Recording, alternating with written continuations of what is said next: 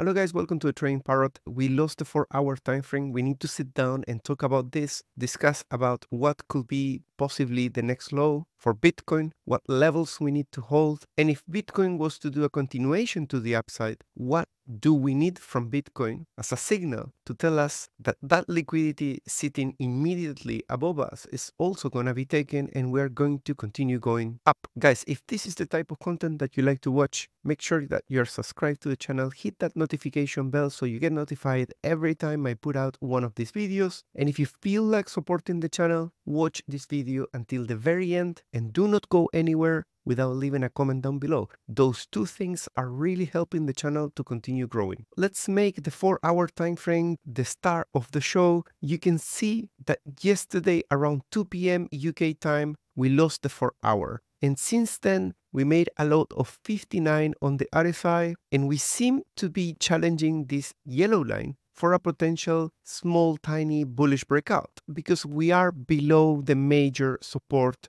for the 4-hour, which started on the 5th of July. So this could well be just a push for a retest and further continuation. That is the highest likely scenario for the 4-hour. Let's say we make it to an RSI of 50 and our resistance is currently located around 70 approximately. So we can look in the price where are those two levels. But also this move to the downside could turn into a fake out. That is way less likely than the continuation here to a level of around 50. And that could look something like this, making not necessarily a new high, but still breaking above this line that currently holds their resistance. So we need to do two things. We need to look what price corresponds to 70 to understand the lowest likely scenario of continuation right now on the 4-hour and the highest likely scenario of potentially finding the resistance at that price and then next looking for what's going to be that low. So let's say that resistance is at 70. That will require that the price needs to reach 66.368. And that relative to this high is a higher high, which will confirm that we have high likelihood of continuing towards the next CPR pivot located at 70.4K. If we saw any resistance around here to challenge this order block that we are seeing at those levels, then it's very likely that the price will fall to that RSI of 50 that we mentioned earlier. So let's put that 50 in and let's see what could be the next level of support. That is currently located at 63.3. This is just a speculative number of 50. We could well go beyond that. We can see that we have fair value gaps here to be filled. The closest to the price right now is at 61.8, but also we have this massive gap that we left in the weekend on CME futures. And on the 1-hour, we are forming this triangle that many times when it breaks up, this sort of triangles on Bitcoin ends up being just a liquidity grab to continue going lower. So very careful here where you place your stop loss if you are counting on this breakout on the 1-hour to continue up. I still haven't discarded the option of filling the gap. The part where I'm still unsure is whether we're going to fill the full gap or just partially fill it. On the daily, the RSI looks pretty healthy to me. After these massive moves to the upside, we have lost a little bit of steam, but none of the retracements of the RSI have been any significant. For example, compare this move here of only 4 points, whereas these candles were moving moves of about 11 points. So relative to that, the daily RSI looks very strong. And I think if we were to find a low on the daily, possibly we are going to find it somewhere next to the dotted yellow line at RSIs of 53. Maybe if we get really bearish at 50. So between 50 and 53, we are still in the bullish retest. Below 50, we re-enter within this structure, which was the bearish times for Bitcoin. We do not want to be doing that. In a bull market, you can still recover from that, but that determines how quickly we recover. So let's look for the daily, an area between 50 and 53 for a retest, which we say that's still safe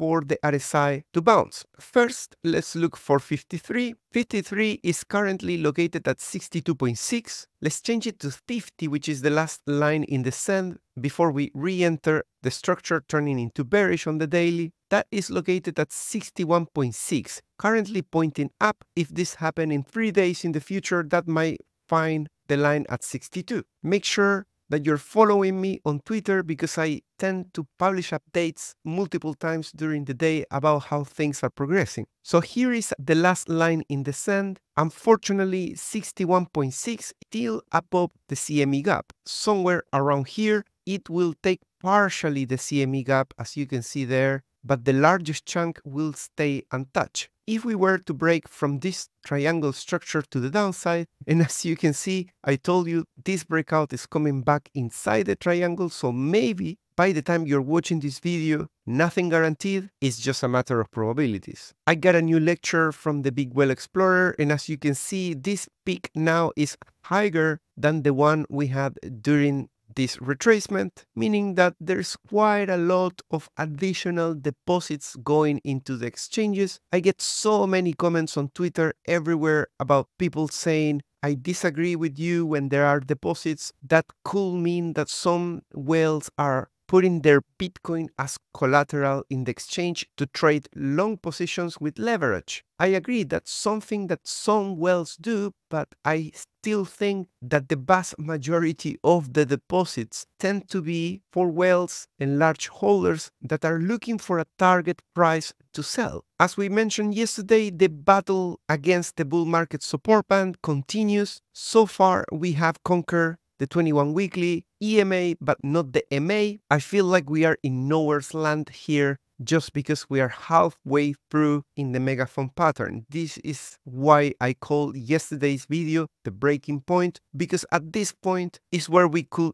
very quickly approach the top of the megaphone pattern and start seeing a full market recover and then very quickly new all-time highs, and you're just sitting on your cash. Or this could be one rejection that takes us to a new low at the next low of the megaphone pattern, which is located at 51K. And I hope that number rings any bells because we've been talking about that number for months. It's not guaranteed, but it could be a consequence of failing this ongoing battle against the bull market support band. The markets yesterday looked a little bit spooky for a lot of people. We've been talking about the Nasdaq having lost momentum since late June. And even when we made this touch here at the top of the trend line, I still was talking about a loss in the momentum. We managed to find this peak. We have an engulfing red candle. Right after that, we are having some very dodgy moves here, leaving gaps to the upside, looking as dumpy as previous areas like this, like this, like that. So let's see how much of a retracement we can get from the Nasdaq. There seems to be an ongoing rotation into the Russell, which represents most of the low cap.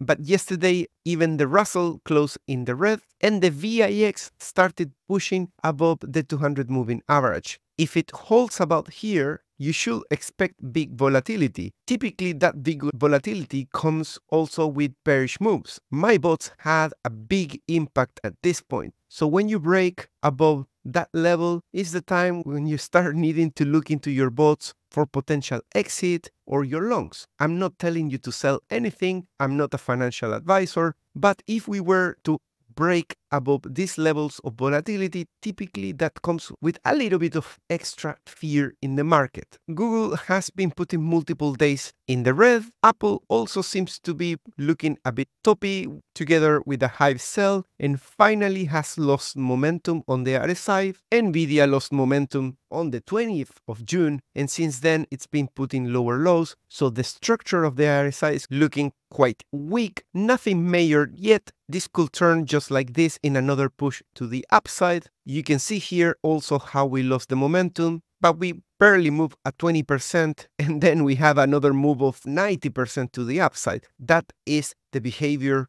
of a blow off top, a bubble about to pop. Parabolic move, scary retracements, followed by massive new pushes to the upside, but that is just a ticking bomb. No one is gonna convince me that Nvidia is just gonna go parabolic endlessly because nothing does. Amazon is also taking a breather here, testing support at 188. Tesla, after the breakout, still looking healthy in terms of the price. We can have a look at the RSI and it's still looking healthy, in my opinion. Nothing broken yet. And when it comes to the point of break, we are still very close, but nothing decisive. We stay 1 or 2 points away from the cross of all the most important trend lines of this full bull market when it comes to the RSI weekly. If anything changes on this, you know the drill. Find my account on Twitter and give it a follow. Trading Parrot is the handle. That line in the sand for a breakout bullish or for a retest and rejection is located at 67.1, and I really want to pay a look at Trading Different to see where is the liquidity around the 67. We need to know what is the incentive for the whales to take that liquidity and do something about it. So here is Trading Different chart, and as you can see, we have some mild liquidity relative to what we have at the very top and at the very bottom. Of course, 51 and above 72, there's no doubt about it. That has the big, massive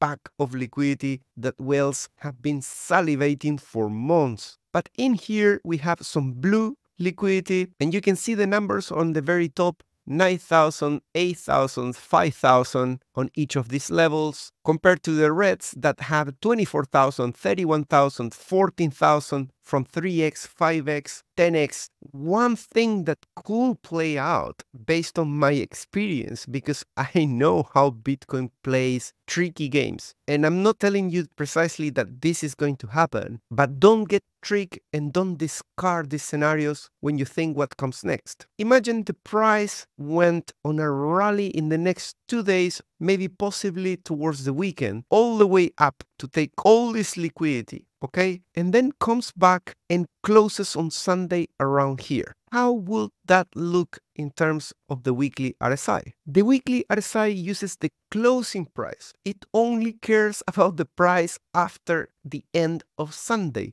That will make the RSI weekly go above this, call for a breakout, grab liquidity from here, and then retrace to the same price, meaning that at the end of Sunday, we are still here. So we do not have a bullish breakout. That is one possibility. My point being, for the full breakout to stay bullish, we need to take this liquidity and the price needs to still hold above 67K. Because if it comes back below 67K, then the weekly RSI will have retraced below the dotted line and you do not have a bullish breakout for the upcoming weeks. Instead, you have just a rejection from resistance. And guys, if you want to use Trading Different, there's a link in the description with an offer that ends in 2 days on the 20th. There's a 20% off only if you use the link in the description for Trading Different. And we have run out of fair value gaps on the upside and we took some from the downside at 63, so we can remove this one here. That one is gone.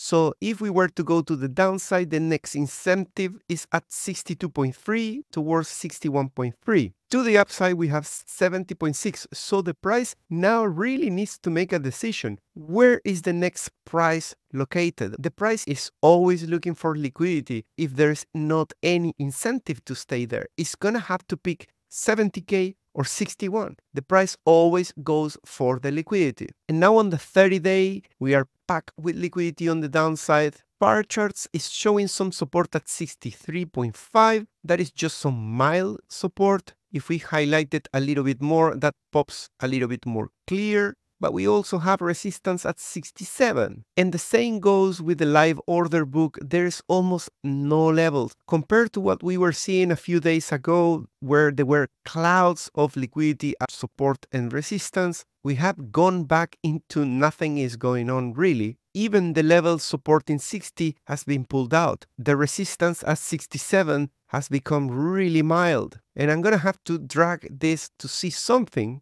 but really there is not much. you can see that the delta is affecting mostly the longs at the moment. It's got accumulated 569. That's pretty significant. And I think there's quite a high likelihood that we take this first. But looking at where are the liquidations, there's massive amount of liquidations here at the top as well. And I think that's because the delta is calculated from the 14th of July, meaning that from that day, there's been loads of longs, but in this chart, we are looking at the monthly, and on the monthly, we have loads of liquidity on the upside. It's all relative to the time frame that you're measuring. Today, there was almost 0.7% of the peg on USDT. I like to keep an eye on this. I typically send myself alerts to know what's going on with the depegging of USDT. You can see that in the past there has been a lot more significant and a lot more scary. And I want to give an update on leverage squeeze. I've been posting on Twitter these signals. We have loads of sells here, meaning that the longs are risking massively a long squeeze. Then we have a signal number 2. This is very similar to what we saw around the 1st of July. That made a move of almost 17% to the downside. But you can see as well that not every signal ends up in profit. This made 7%, but this one went up 8%. In here, this one made 20%. So we got 1 win, 2 wins, 1 loss. 1 win. This is a consequence of the 2 billion in open interest that has been spiking and the ratio of longs versus shorts. I show you the delta on high block capital, how we have over 500k in delta. Now looking at the full bull market, you can see how rare is this signal. We only have a similar situation once in the full bull market, which was at the end of January this year, right before we made a move of 77% to the upside. It's incredible that when there is a real pump of Bitcoin, one of those that happen less than 0.1% of the time in the whole history of Bitcoin, like this one here, right after the ETF approval, it literally continued running high regardless of the amount of longs risking liquidation. So could that be the case